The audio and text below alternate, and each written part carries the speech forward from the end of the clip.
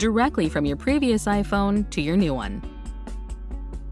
Before you start, make sure you are able to keep your previous iPhone and your new one near each other until the data migration process is complete.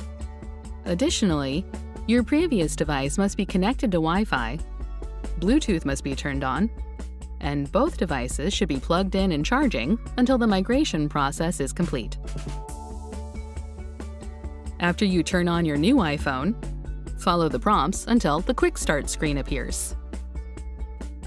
Now, place your new iPhone next to your previous one. Then, follow the steps on your previous device, which includes scanning an animation using the camera, and continue on your new iPhone when prompted. Enter the passcode of your previous device and follow the on-screen prompts until the Transfer Your Data screen appears. Then tap Transfer from iPhone. It could take a moment to set up your Apple ID.